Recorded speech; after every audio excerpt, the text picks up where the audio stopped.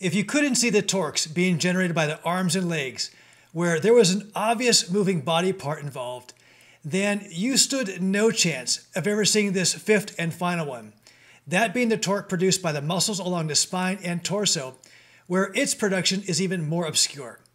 And since you stood no chance, we're going to have our male athlete take a seat like this to help me explain it to you. In this position, I'm going to first have him come up and perform a regular sit-up because I need him at the top of this movement to draw on him.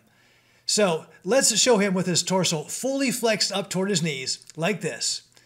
Now I can go ahead and place the face of the clock back over the top of him. And you will notice I have him positioned such that my vertical line seen here is lined up with his shoulders, since those will be the best landmarks for us to look at as I demonstrate this last remaining torque. Now, during an oblique sit-up, our athlete has a choice of rotating his torso either to his left or to his right while flexing upward. And so I'm going to show him rotated to his left like this.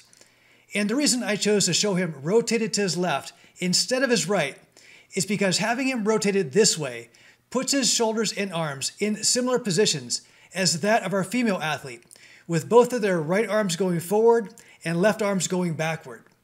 Now, in order for this rotational movement to occur in our male athlete, muscles known as the spine or spinal rotators must contract. These include your abdominal obliques in front, as well as muscles very close to the spinal column in the back. And I'll get into more of the details about these in a later video.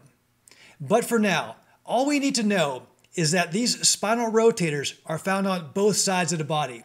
However, the way our athlete is rotated here to his left, this rotation is predominantly being generated by the spinal rotators on the opposite or right side of his body. And if we simply follow the path his shoulders have taken during this oblique sit-up, we can see very clearly then that they have traveled in the counterclockwise direction.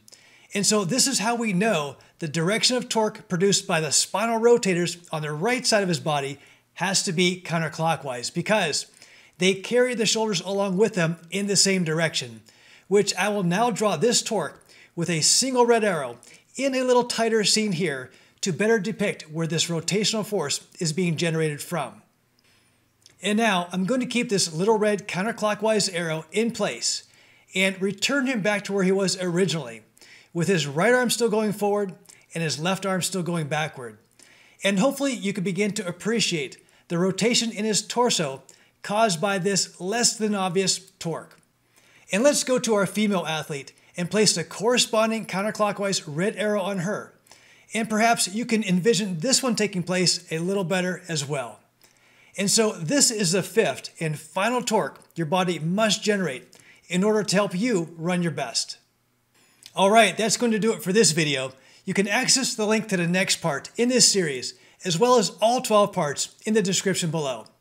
Now, before I go, I want to say that if you liked my video, then please click the like button. Feel free to share it wherever you want, and leave me a question or comment, as I'll be sure to get to it as soon as possible.